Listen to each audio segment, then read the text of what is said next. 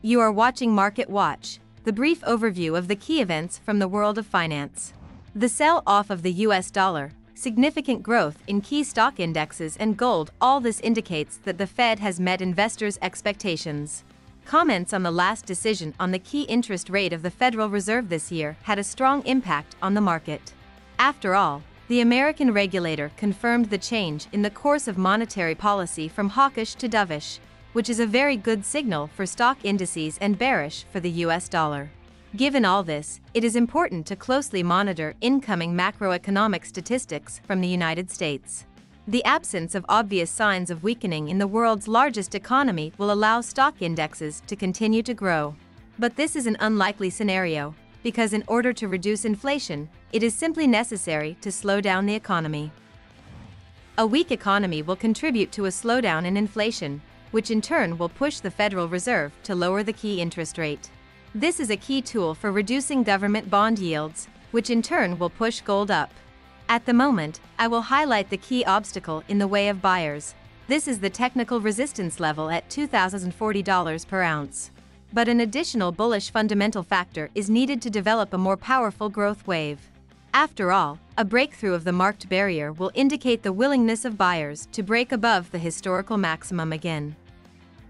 Returning to the US dollar, let's pay attention to the completion of the corrective wave of growth. After all, the prospect of a reduction in the Fed's key interest rate is already reducing interest in debt instruments in this currency. After all, it's no secret that the US dollar remains highly overvalued. For this reason, investors are starting to pay attention to undervalued currencies, ignoring the interest income of the US dollar. For example, the US dollar to Japanese yen currency pair is trading above the current year's low by more than 12% and more than 26% above the 2022 low. Even half of this reduction potential will bring more profit than the fixed income of US government bonds. It is for this reason that the Fed's long-term plans already have a significant impact on financial markets. Also, the cryptocurrency market could not ignore the Fed's forecast, indicating the potential for monetary policy easing.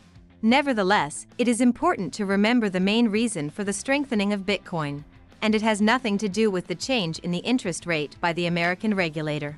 The general increase in interest and risk will contribute to the growth of cryptocurrencies, but only the approval of applications for the creation of Bitcoin ETFs can keep the market from developing a more powerful wave of decline. Thus, it is too early to talk about a trend change from bullish to bearish, but buyers are walking on thin ice, and they understand this. After all, even without a good reason, there was a 10% collapse of Bitcoin. That's all I have. Follow the news carefully and be prepared for all the surprises of the market.